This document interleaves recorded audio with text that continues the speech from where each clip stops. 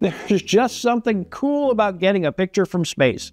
Now, whether you're a seasoned ham or just a curious radio enthusiast, receiving images via slow-scan TV, that's abbreviated as SSTV, is like tuning into a visual postcard from orbit. SSTV works by sending a series of tones. These tones can last anywhere from 36 seconds to 2 minutes. Feed them through a decoder, and boom, you get a picture. Hands down, the most popular SSTV transmissions come from the International Space Station. The ARIS team runs SSTV events 4 or 5 times a year.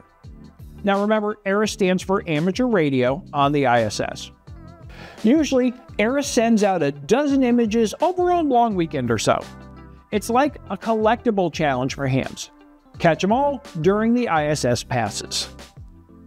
Hope you enjoyed this free preview of our satellite and space operations course.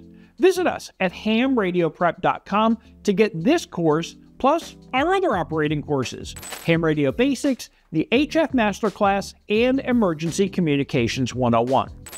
And when you're ready to study for or upgrade your ham radio license, the best place to start is hamradioprep.com.